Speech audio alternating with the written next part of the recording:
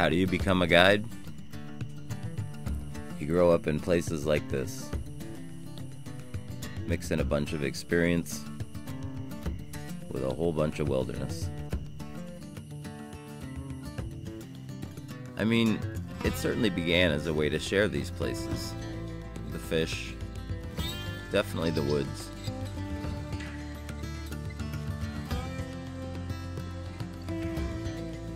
Being in nature has been part of my experience since before I could walk. All of my first memories are of being outdoors. Now, with the quiet of winter and the start of the snowshoe tours, you get to take a minute to think about how the season went, the upcoming year, how to make things better, how to approach, what to focus on.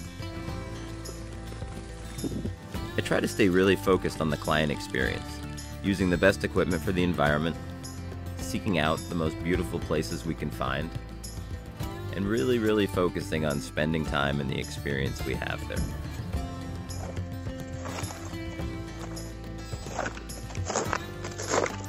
The fact that I get to do this in one of the most pristine wilderness environments in northern New England, it's just pretty darn lucky.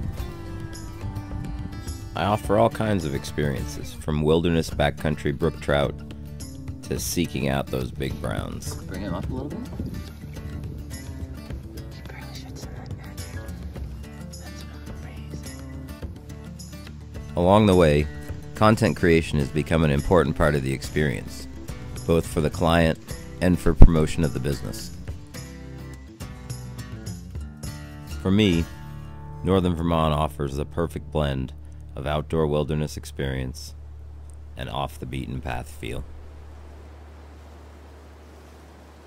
I'm TJ Desatel, and I invite you to come have a Gibbs Guides experience.